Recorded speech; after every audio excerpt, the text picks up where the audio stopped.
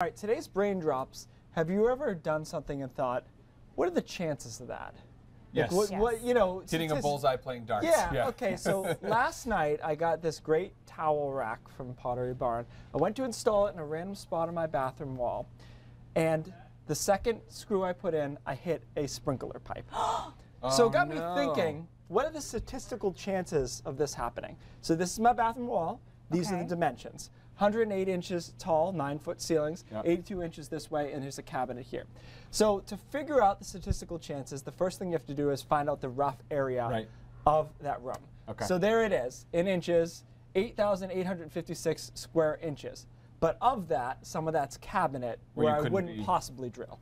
So I subtract that, that's 880 inches. You end up with almost 8,000 square inches that I could drill into.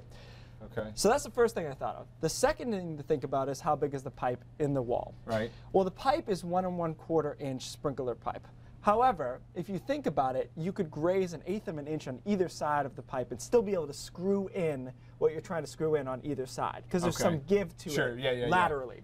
So the effective surface area of the pipe is 1 inch, and the height of the whole ceiling is 108 inches. So this is what we ended up with.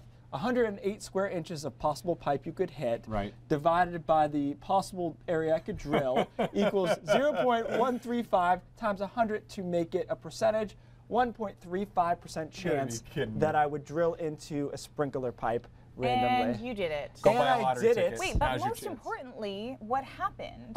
Luckily, I did not burst all the way through the sprinkler pipe. Because that's what's important here. Yes, I'm still married.